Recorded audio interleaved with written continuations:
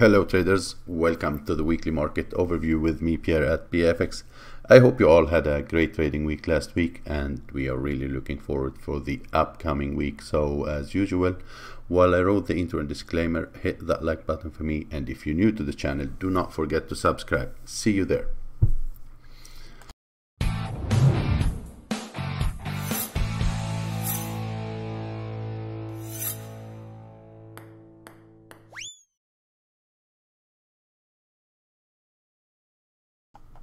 Welcome back, guys. A quick look at the news calendar. As you know, if you're watching the video on Sunday, the 26th of May, we have the European Parliament elections, and tomorrow Monday it is a bank holiday both in UK and in the US, so it's gonna be a very quiet Monday, so better to skip Monday and start trading on Tuesday and keep an eye on those news events we have during the week. Especially keep an eye on the headlines from the UK.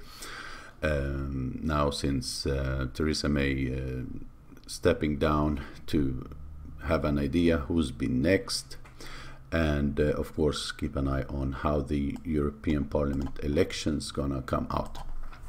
So yeah, we will start with the charts, and I'm starting with gold here. We've been mentioning this gold chart last week, that we broke back below the trend line, and said that we're gonna probably test this bullish trend line that been acting as good support so far. So I will repeat myself once again. Here we've been tested 4 times and was the 5th time last week. Here we've got a very nice bounce from that level after testing this trend line and testing this. It didn't really test really deep in this area, which was expected to do so, but we had a nice a little bounce followed by flag and a breakout. And there is a possibility for gold to keep going from here, so you need to watch this ongoing correction now. If it's gonna be an extended one, making another flag here, to then a breakout of it could give you a signal for more upside, maybe to retest these previous highs up here. So this possibility is still on the table. And since we're still holding above this major trend line, I think that is a very possible scenario. Unless we break below this structure, gold could be still a buy scenario from this level. To keep selling, I want to see it breaking below this area to then start looking at around the 1242 area as next possible market objective on gold. Okay, so possible start for a bullish move. Keep an eye on this ongoing correction right now. If it's gonna break to the upside, then you should follow that move. Euro USD also a pretty nice move from this level. I told you last week in the weekly overview that to keep an eye on this level, and we know that it is an important level since it was a very nice support here, and we shoot very strongly to the upside from that area back then when tested that level. So what I said was, if we test this low once again, look for buys. We had a very nice push from that level.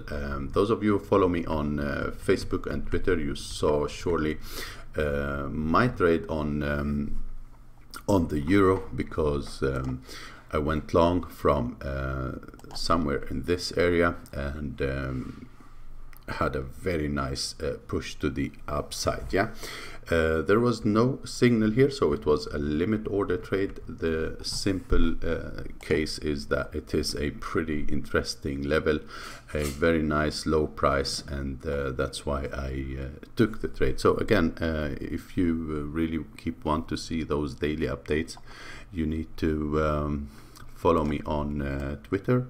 Here to the right down here you have my Twitter account, and Facebook down here to the left. You could follow me there as well to keep getting those updates.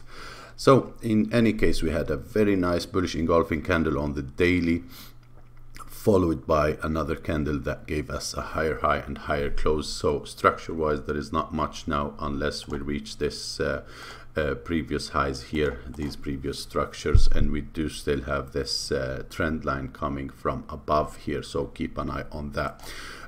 Lower time frame, the first level I would be watching as a possible support area. That would be this level here as a possible buy area for another leg to the upside. The reason I'm saying that this market did act support here previously, and as you see, even this whole structure is a flip zone of support and resistance, and last week we broke above previous high, we broke back above this support structure to the upside. So the first scenario I'm looking for here now, after tagging this previous low down here, is to see if we're gonna get some kind of correction.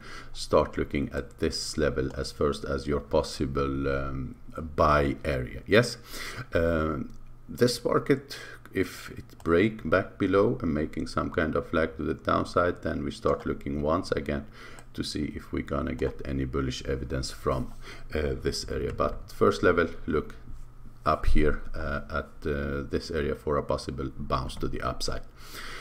Sterling USD, very weak market, as you see, many bearish days in a row, and it did actually reach a level that I have marked on my chart for a very long time ago. So I'm talking about this area and this here. So it was resistance here, acted support here. We had a lots of tests here, fake out below that, fake out below that here as well, and yeah, last Friday or Thursday we almost tested that area, and we've got a morning star formation with this doji candle on the daily, followed by a higher high and higher close on the daily, signaling a possible reversal, at least short-term correction up toward monthly S1. I think we do have some trouble on the way before that. We have this area here of structure as well, could give you some trouble on the way to the upside, but there is a possibility that we see some correction now after this market being in the oversold for a long time.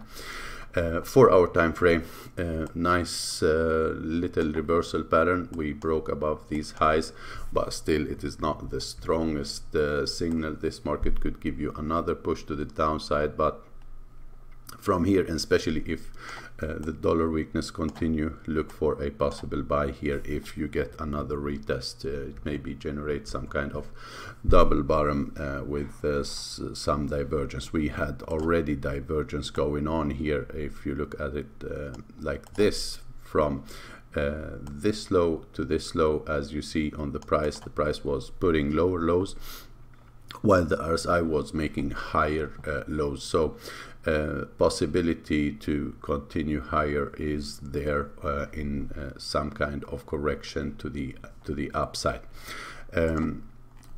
So what we want to see now is that we two things. We either start making some kind of correction and look for a breakout of that flag or something like that, or another retest to this level to start looking for possible bullish evidence down here for that short-term correction to happen. You need also to keep an eye on those headlines from the UK, absolutely, but I think could be time for some correction on this market.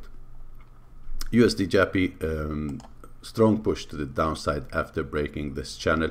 So on the daily time frame, we have this impulse, this correction is over, and we probably looking for another impulse to the downside, which gonna mean 108 area gonna be in play once again down here.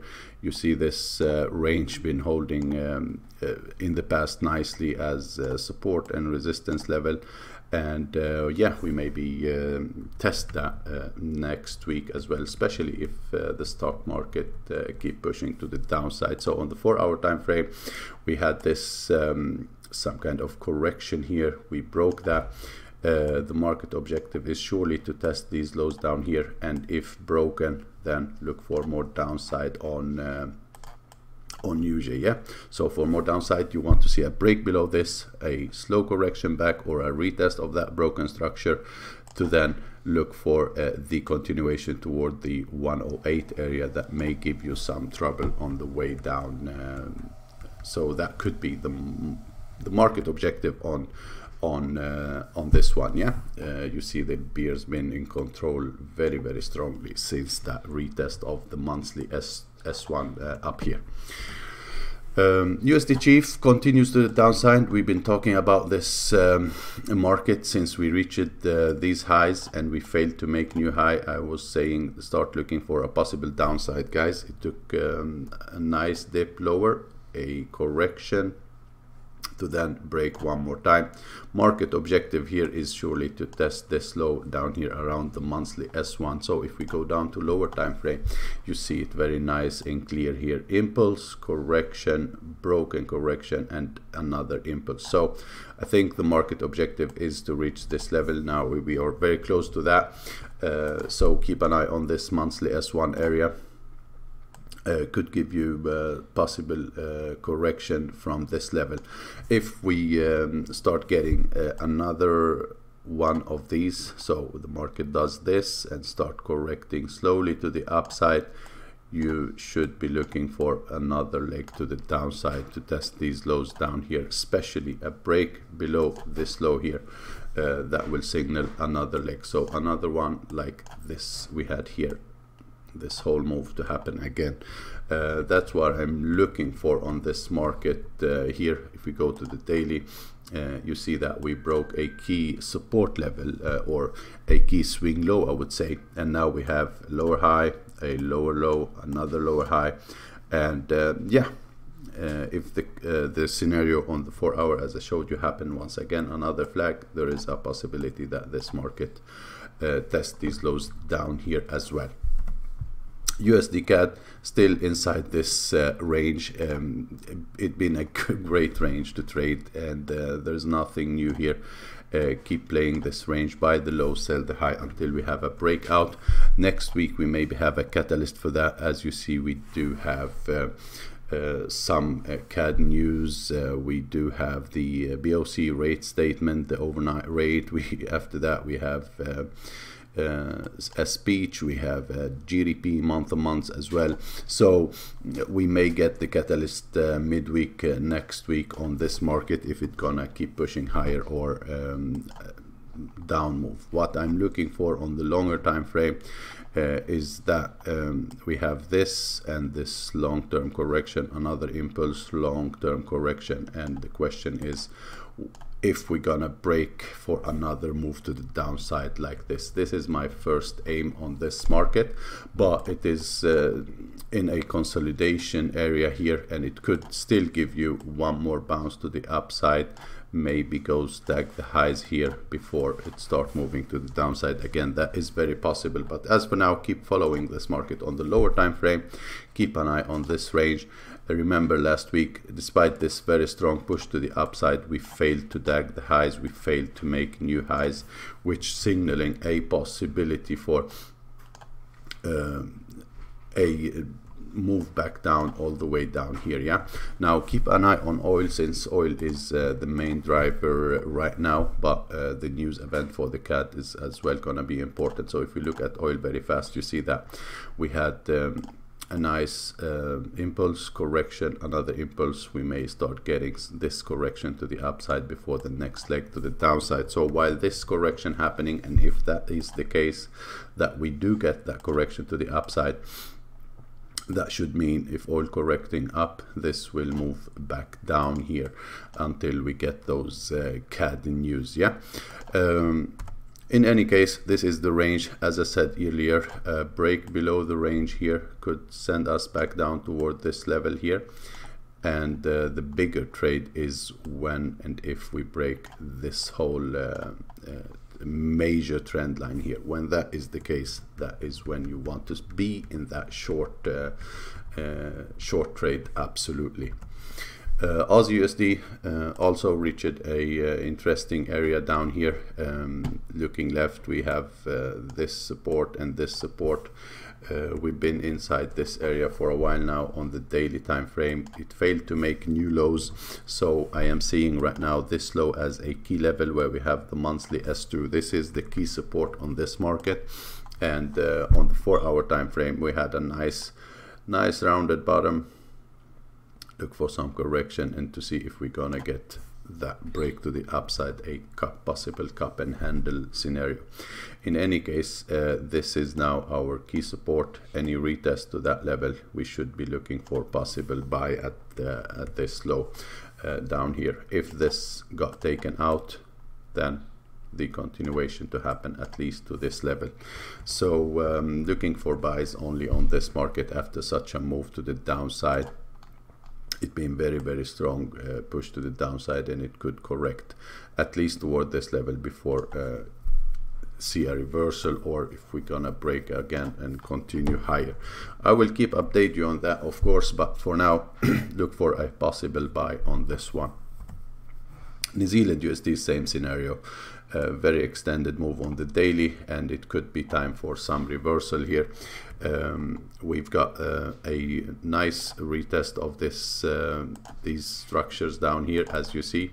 So this support, bullish engulfing on Thursday, nice follow up on Friday. We broke previous highs as well. We breaking out of the channel, so a daily close out of the channel. And yeah, it is still not 100% there yet to call it a reversal, but also a nice rounded bottom. We tested the monthly S1, and the RSI is already at the overbought, so a correction back down here. Then we start looking to see if we're gonna get some kind of bullish evidence back in this area for more upside. What's important here is the daily channel is now broken, and we broke previous highs. So the question is, what is the market objective? Is it just a retest to this level, or it is a retest to higher area? In any case, we could take a Fibonacci retracement tool. We see that my level of interest are around the 38.2, where we had all these structures here, and this one, and absolute best level for the bears to defend gonna be the 618 area and this whole structure up here. Yeah, so if we keep seeing momentum to the upside, this could be a possible market objective to reach the 618 area. Okay, New Zealand CAD, same scenario. Tested this nice support area coming from these levels, the neckline here, monthly S2, and we've got a nice morning star formation on this one as well. We have this hammer followed by a higher high and higher close on the daily, and Friday another bullish day. So New Zealand CAD really have a nice reversal pattern here. And yeah, even this one, we've got the RSI at the overbought on the 4 hour. On the daily, it still have lots of room to the upside, and I think the market objective, if we start reversing, is to reach this level up here. So even on this one, I'm looking for buys. Any retest toward monthly S2 is to look for another leg to the upside on this one as well. So yeah, that was the last one. Thanks a lot. See you next week. Bye bye.